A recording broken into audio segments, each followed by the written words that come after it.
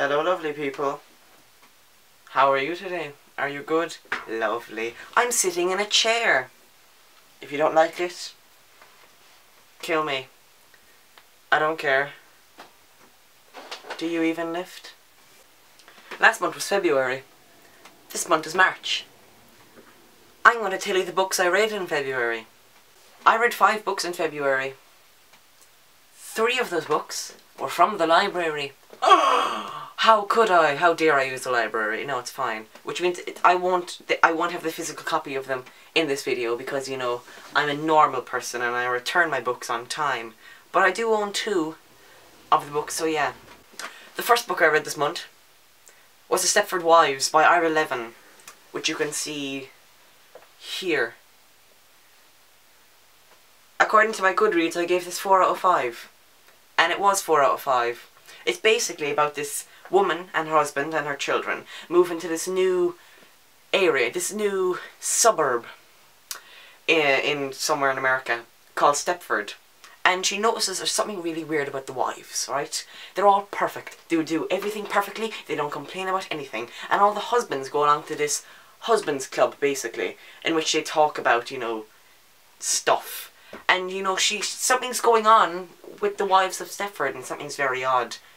So, you know, there's a mystery. It's quite good. It's very culty. It's very classic. You've probably heard that, you know, oh, she's like a Stepford wife, you know. She's a bit too perfect. Something must be up. And something is up.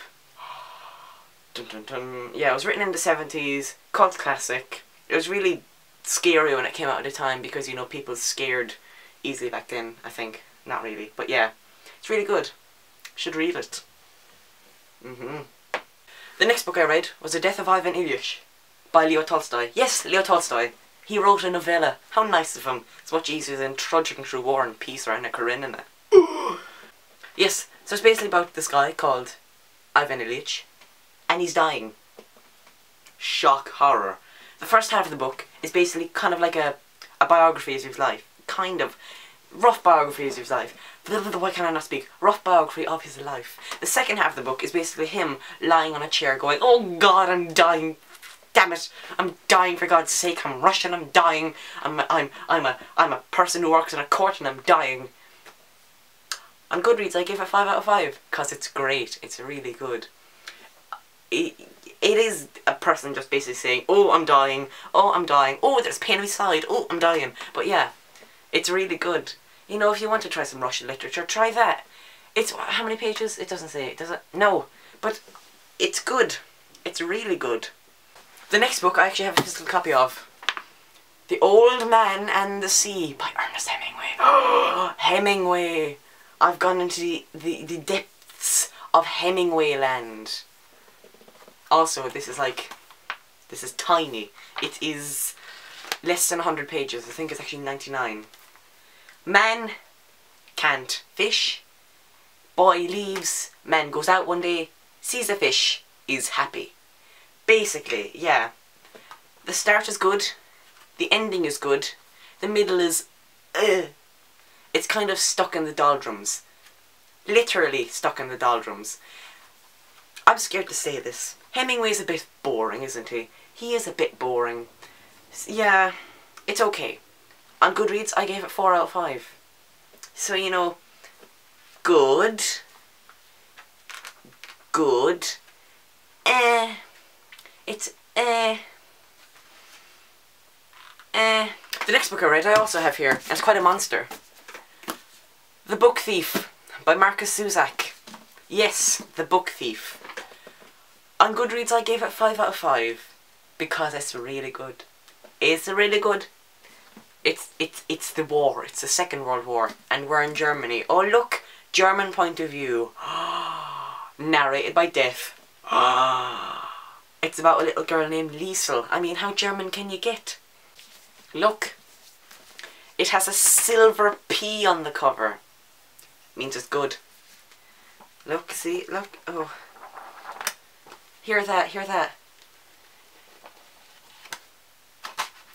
That's the sound of excellence. Girl lives in Nazi Germany. She steals books. She lives with this man and this woman, and there's a Jew in the basement. It's like an episode of The Cosby Show. Yes, but I've heard a lot of people have cried at this, especially near the ending, and near the beginning, and the middle. And in fact, I think people have just cried at every single page. But I didn't. I know.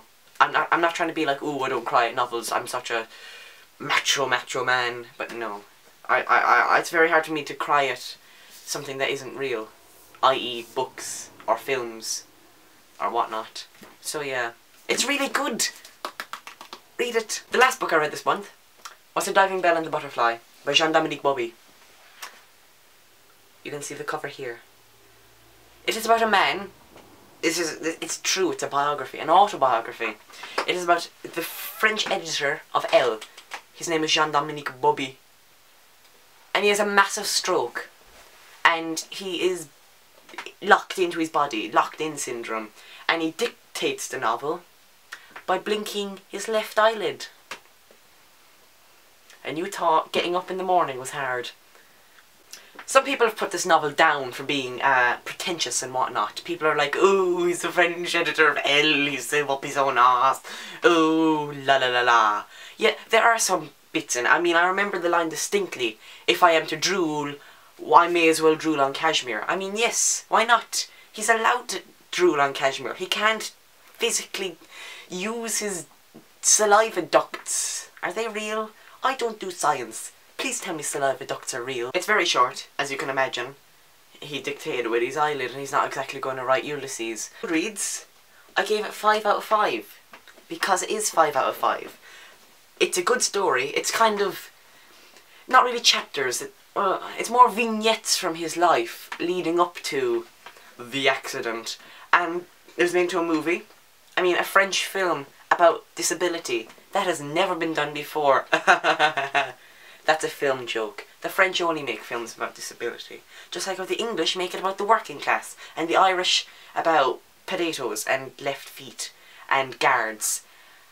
Yeah. There are the books I read this month. All 5. Reviewed. Well, not really reviewed. More looked over. Yeah. I read over 1,000 pages this month. Woo. That is 5 books towards my challenge of 20 books this year. I know 20 books, so some people are like, 20 books? Read that in my sleep, upside down, in a cave at night. But no, obviously. For me, I'm a slow reader.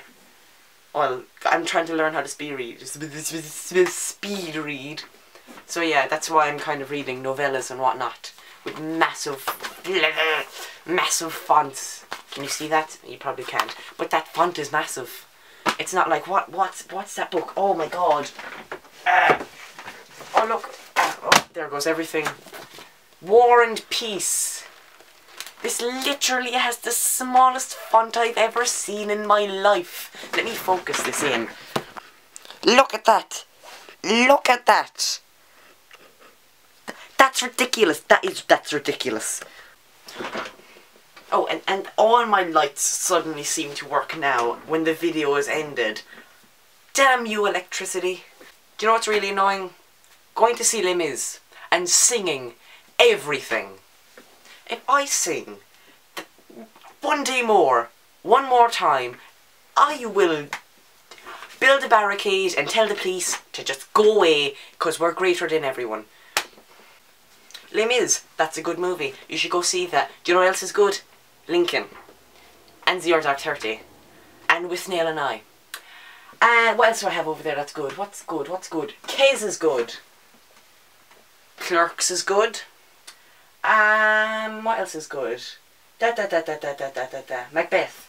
Roman Polanski version. What else is good? Do I have anything good? Summer Heights High. Have you seen that series? You should watch that series. Do you know what's not good? The Hangover. That's an awful film. Do you know what else? Do you know what else isn't good? Anchorman.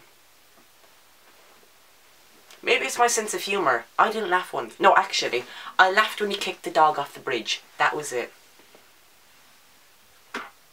I'm going to end on that note. Goodbye, lovely people.